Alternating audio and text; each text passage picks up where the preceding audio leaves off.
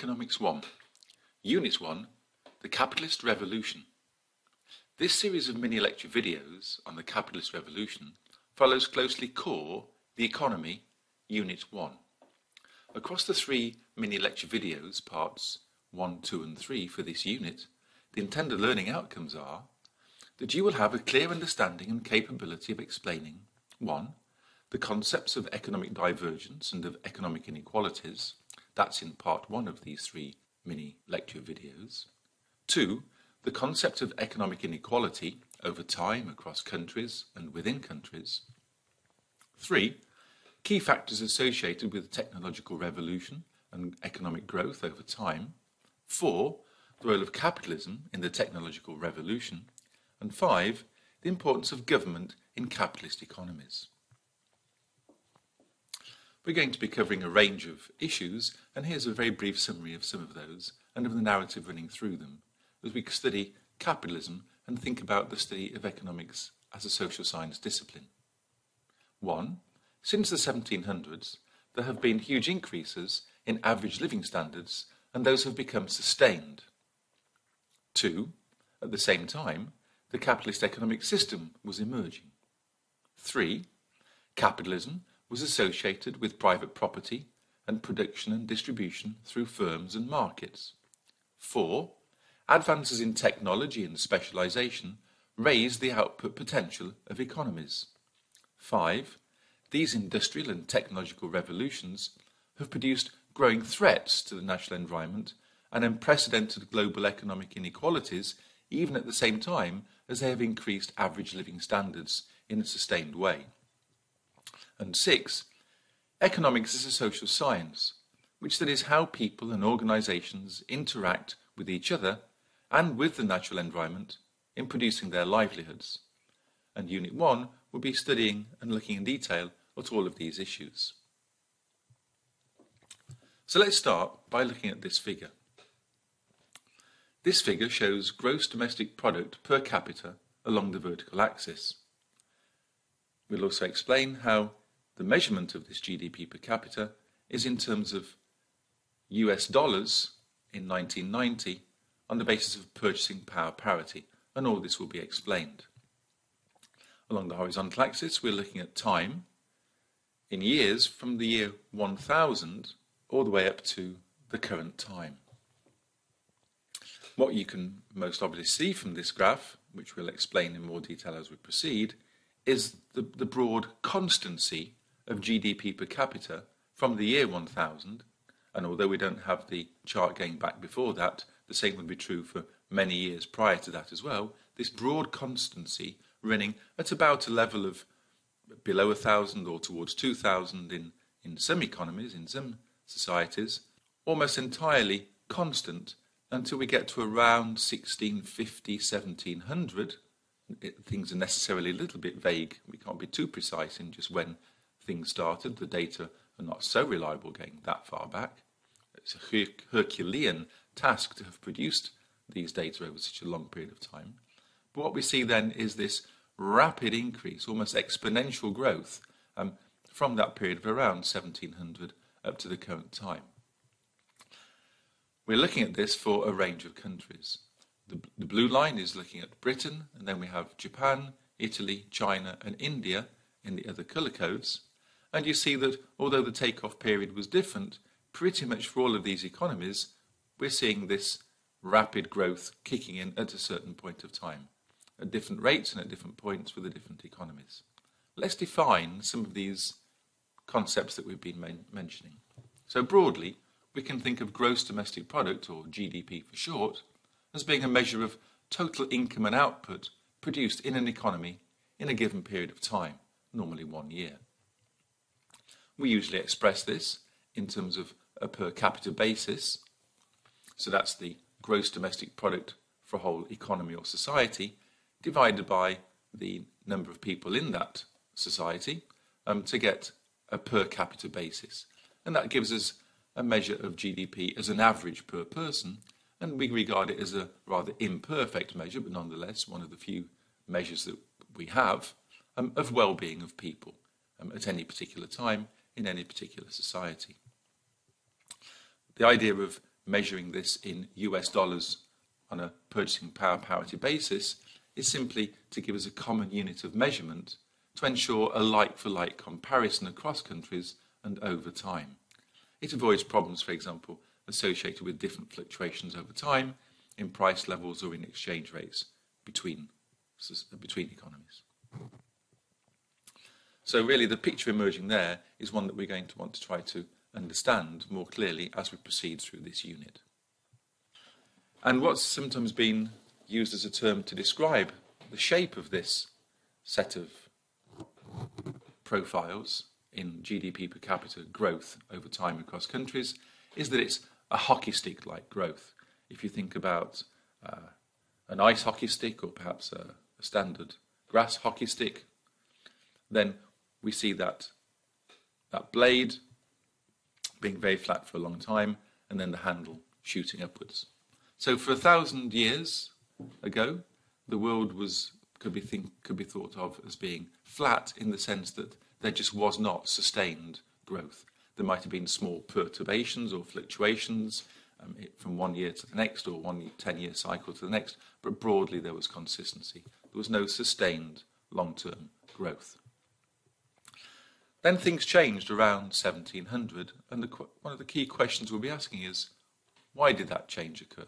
What was it that changed exactly around 1700 to produce this hockey stick growth-like picture? Today there are large differences, both within and especially across countries, and we'll be asking, why is that? Indeed, 1,000 years ago, differences in average GDP per capita were relatively small.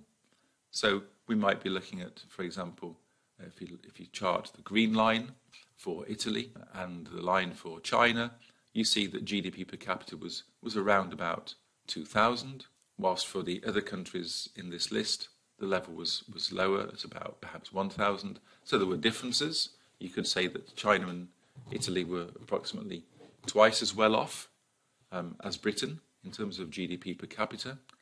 But in the current time, those differences are much greater.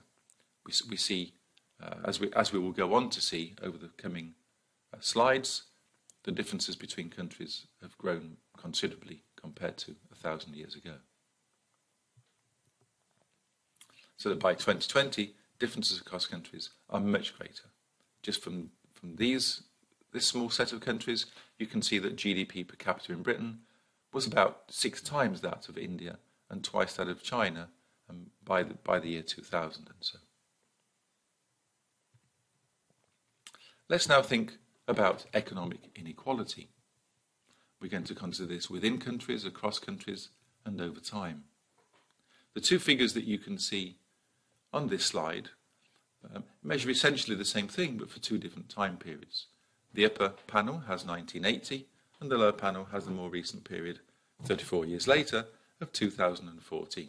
So 5 to 6 years ago or so. Let's look at the top figure to begin with. So the vertical axis is measuring something very similar to what we were looking at in the previous slides, which is annual income in countries, measured in terms of GDP per capita, and we're using a constant price basis of US dollars in purchasing power parity, but this time it's for the year 2005. And there are some notable features that we're going to pull out of these 2 figures.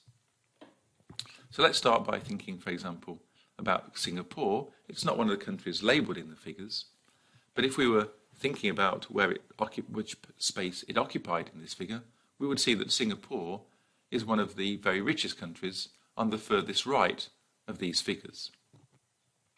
And the average income in Singapore for the richest and the poorest, 10% of people in Singapore are 67,000 US dollars and 3,600, so just less than 4,000 US dollars respectively, for the richest and for the poorest, 10% in Singapore at one point in time.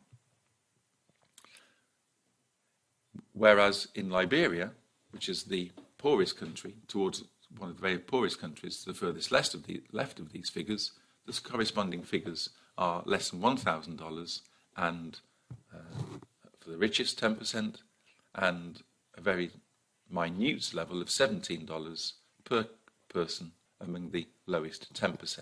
So huge differences both between Singapore and Liberia in terms of the average living standards of those in the richest 10% and those in the poorest 10%. So if we think about the ratio between the richest 10% of people and the poorest 10% of people, which is what we sometimes call the 90-10 ratio, 90 measuring the average income of those who are at the 90th percentile and above in the income distribution versus those who are in the bottom decile, bottom 10% and below. That 90-10 ratio in Singapore is 18.5 and in Liberia it's 58.5. So the richest 10% are 18.5 times better off in Singapore than are the poorest 10% in Singapore. So that's a very large difference, but nothing to the equivalent figure in Liberia, which tells us that the richest 10% in Liberia are 58.5 times better off than the poorest 10% in Liberia. So huge differences within countries in Singapore and in Liberia, respectively, but the difference between countries in the extent of inequality is also huge. Inequality across countries, however, exceeds that within countries. For example, if we look at the ratio of GDP per capita in Singapore to Liberia, and what we're now doing is we're comparing the top 10% in Singapore with the top 10% in Liberia. On the previous slide, we were looking at within a country at the top 10% against the bottom 10%. Now we're just looking across countries among the top 10%. And we're saying that based on the figures we saw a couple of slides ago, the top 10% in Singapore are almost 70 times better off than the top 10% in Liberia. And if we look among the bottom 10% in each of these two countries, we find that the bottom 10% in Singapore are 215 times better off than are the bottom 10% in Liberia.